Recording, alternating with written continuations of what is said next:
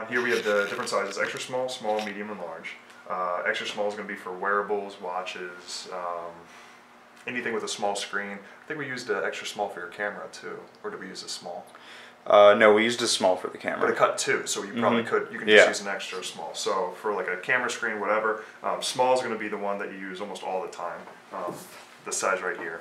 So this one's going to be for all major phones. It fits, Note 8, 7 Plus. Oh, it even does the notes? Yeah, it does everything, edge to edge. Doesn't matter.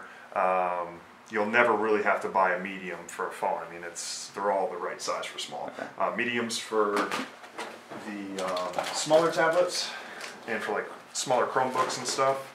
So the medium is about that big. To the iPad minis and stuff, and then the large is going to do smaller laptops, and then all the iPads up until the 12.9. So you can do 10.5 Pros and down, just not the 12.9 with the machines. That's okay, because most people don't have those. So I'm going to go ahead and tape this down. And we already scanned the barcode. Yeah, already scanned it, so we're going to tape this down. And the kit comes with this roll right here. It has 2,000 stickers on it. You can reuse them too, but you're just basically going to anchor it on all 4 corners, so that way it does not move around. And you just want them on the edge, especially if you're doing like a Note 8 or a bigger phone, because it's going to need more material. So you don't want it, overlaying all the way over here. So do the side, the bottom.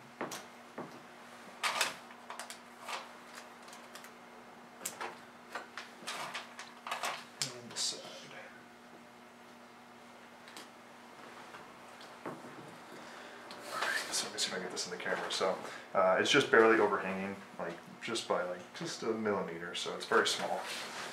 All right, it is loaded up. Okay. I'm just going to line it up with these rollers here, and it tells you on the sheet where the load point is. So just put it in here, and there's going to be a button right here that says load, and it's loaded. So you'll see it's actually stuck in the machine. He's going to start printing it, cutting it.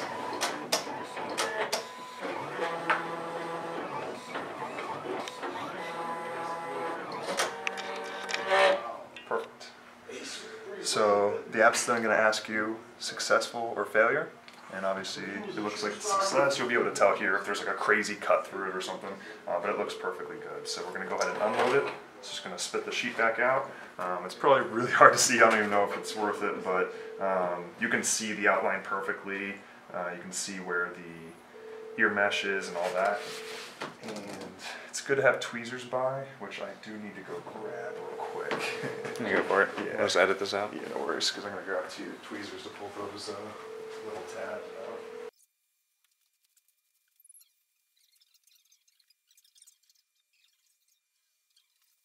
Alright, so you got the tweezers, and you're just going to want to pull out the hole for the proximity and the ear speaker and all that, because once you peel it off, it'll kind of stick to it a little bit. It's kind of hard to pull from there. So.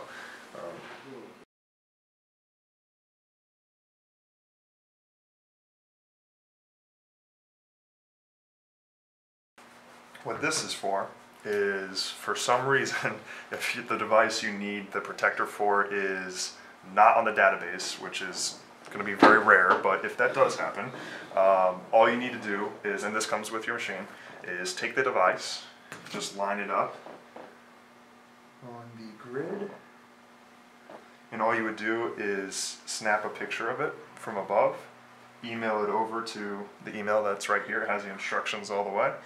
Email it over, and they have 3 full-time template designers, so they'll get the email, find the phone, find the dimensions, get everything situated, and within 24 hours they will have the template for whatever you needed onto the app. You'll be able to print it, no problem. Since it's cloud-based, anytime anyone adds anything, you get it too. So I mean, if some guy adds it halfway across the country, you get it, or halfway across the world, you get it, etc. So this is very beneficial. So you essentially can always do something, no matter what device. You can get it on there. If it's not on there, if it's on there, you're good to go. So there's really no excuses for not being able to do a screen protector for everything. So there's that and then install.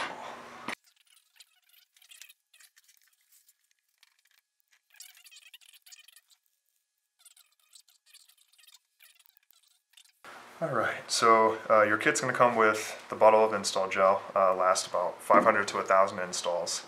So that's that right there. If you need a replacement, they're very cheap, they're less than $6. These are the two squeegees that it comes with. There's a felt end, which is the one that I definitely recommend to use. If you have any spots that are kind of hard to get out, you can use the plastic end. Just be careful not to like put a lot of pressure down because you're gonna, you can tear into it. At the end of the day, it's still, it has plastic in it. If you push down and rip, it's just gonna rip it. So I definitely suggest using the cloth ends. They will not rip it at all. So go ahead and wipe this off.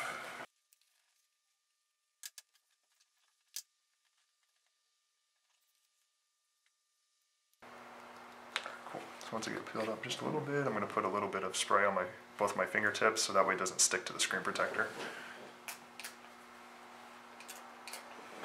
Okay. And then just slowly pull it, just in case there's any small snag or anything. There won't be, but I just want to make sure. Then I'll put at least 3 sprays. That's good because it's a small phone. If you have a bigger phone, you can put a couple extra. But you just want, good coat. And they're going to put some on the actual phone itself. So don't feel like you're using too much. It's just liquid. It's alcohol based. It will evaporate. So you don't really have to worry about getting it, exactly where it needs to be first try, because it will slide around pretty well.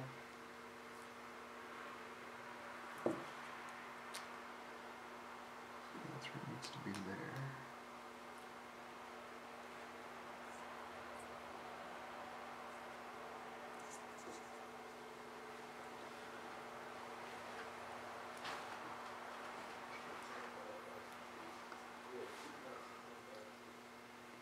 So it's not going to start adhering because there's so much liquid underneath. You just want to mess around with it and make sure that, because it does go all the way to the plastic framing. So this right here looks perfect. It's lined up with the front camera hole, proximity hole, ear speaker, and home button. So now that I have it where I want it to be, I'm just going to put my fingers on it so I can hold it down a bit. And I'm going to start gently working out the water. So I like to draw a line down the middle just to adhere it just a little bit, and then push out from each side.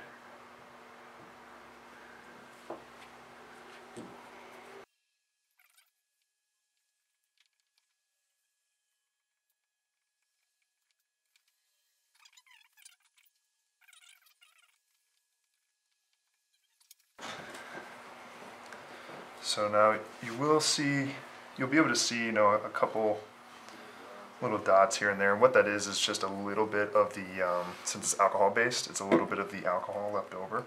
After 24 hours, it will 100% go away. And you will not have any other residues or anything on here. It just takes a little bit for that to evaporate and for it to fully cure.